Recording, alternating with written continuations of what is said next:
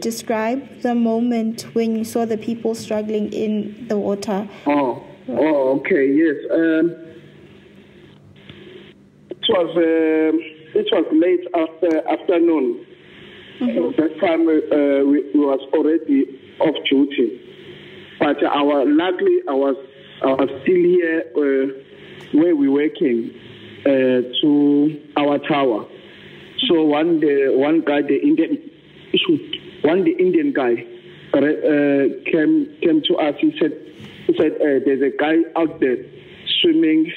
He don't know he don't know he can swim or not, and you don't know if he's drowning. So I went there and had a look. The guy was struggling to swim.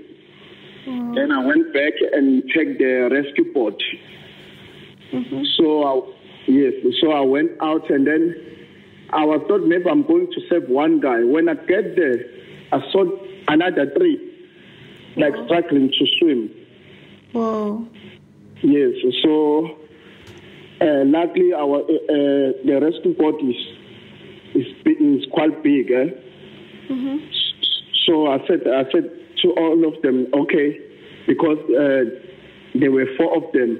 I said, let's all hang into to this rescue boat until someone came and helped us. So as we're hanging, we see the time is going, and then it's getting dark and dark. So I said to them, hey guys, you see no one coming to come and help us. So let's try to keep until we get to the where we normally set the bedding area. So because there where we setting the bedding area, it was a small waves was breaking.